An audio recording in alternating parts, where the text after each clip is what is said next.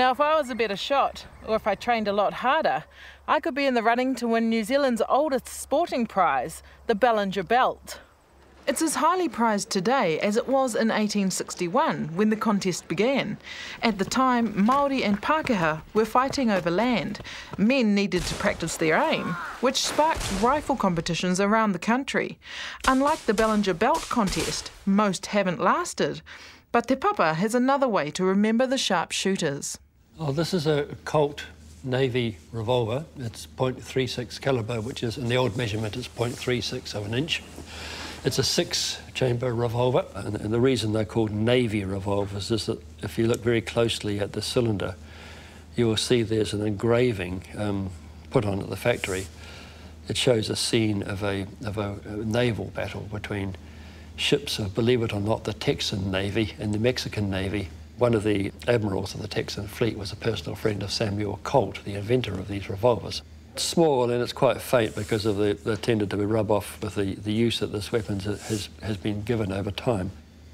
There's an interesting story with the marking on what they call the butt strap here. It says Taranaki Government Prize number 7, which means that it's the 7th of the batch of 15, and the local militia and volunteers shot in 1865 in a shooting match for prizes. These revolvers were prizes for the marksmanship in the competition. The actual report of the shooting match was published in the local newspaper, the Taranaki Herald, and number 7 was won by a man named Corporal W. Henley, who was a member of the Taranaki military settlers.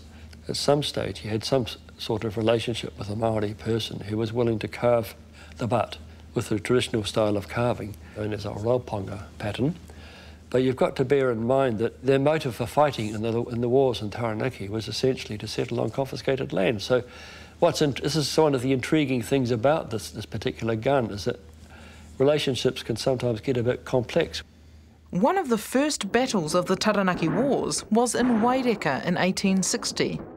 The Taranaki Rifle Volunteers became the first colonial volunteer unit to actually fight against an enemy. New Zealand was a British colony, and there was a small garrison of British regular troops. These were, soldiers, British soldiers under, formal military discipline. But it was also a responsibility of the local settlers to see to their own defence. The New Zealand government encouraged settlers, particularly in the North Island, to form volunteer units in the case of what they called, in the language of the day, armed rebellion by the natives.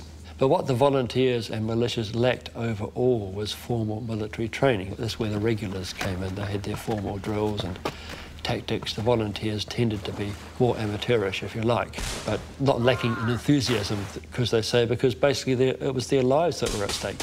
260 people died during the Taranaki campaigns, including 64 soldiers. The winners took away valuable prizes in the Taranaki shooting competitions, but in the land wars, the stakes were much higher.